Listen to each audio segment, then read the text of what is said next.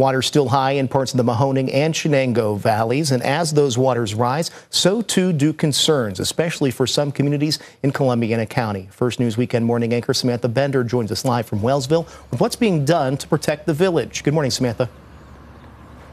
Josh, good morning. Yes, Wellsville is taking extra precautions to prevent even more flooding here in the village, putting up a flood wall last night to try and prevent some of that. Now, I want to walk you down to the water. We're here at Yellow Creek, and you can just see, look at how high these water levels are.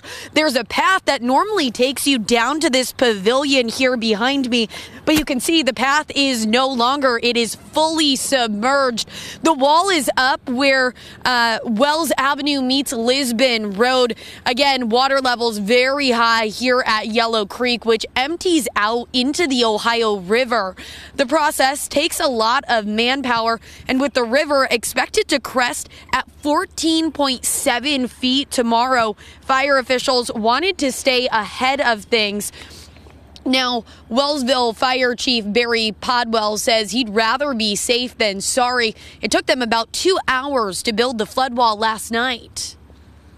We've had it up in about 90 minutes, not a few years ago, but years ago. But there's water coming across. It caught us off guard, so I don't want to do that. The wall was built in the 1930s following devastating floods in the area. Traffic is detoured since the wall is up.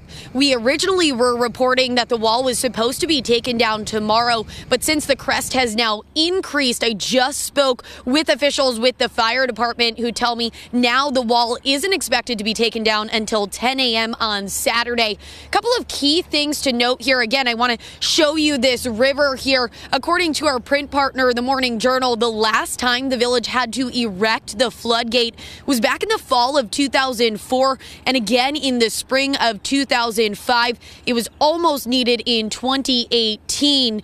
The fire department will be posted here on scene 24/7 until the wall comes down so they can respond to calls on this side of town.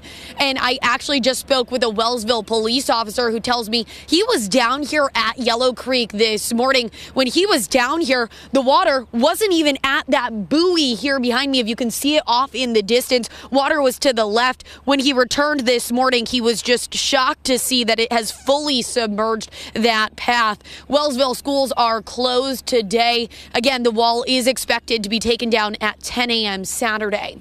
Live in Wellsville, Samantha Bender, First News on Fox.